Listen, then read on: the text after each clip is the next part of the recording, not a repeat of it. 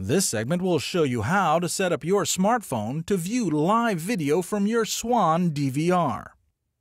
You can set up your smartphone to view the camera feed from your system.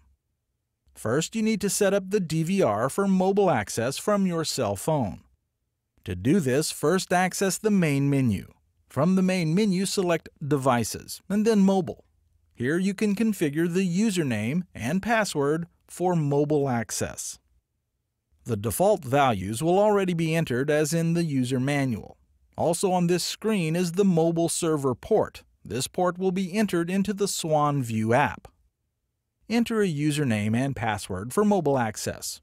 The password may be the same or different from your regular DVR password depending on your security needs.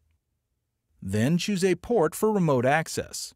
If UPnP is not enabled, then this port will need to be properly forwarded from your router to ensure maximum bandwidth for sending footage to your mobile phone.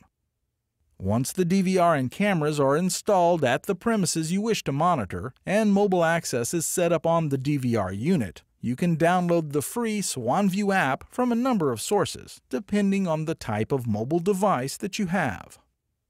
Currently, the supported mobile platforms include cell phones, tablets, and PDAs on a 3G network running Microsoft Windows Mobile 6.1 or higher, Android 2.1 or higher, Symbian S60 3rd or 5th edition, iPhone, and Blackberry version 5. You can easily install the app in your handset. For the iPhone and iPad, the Android handsets, and most Blackberry version 5 handsets, the Swannview app is downloadable through your mobile device.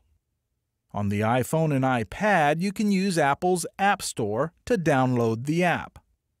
For Android, you can find the app at the Android Marketplace, and for Blackberry, you can find it in the Blackberry app world.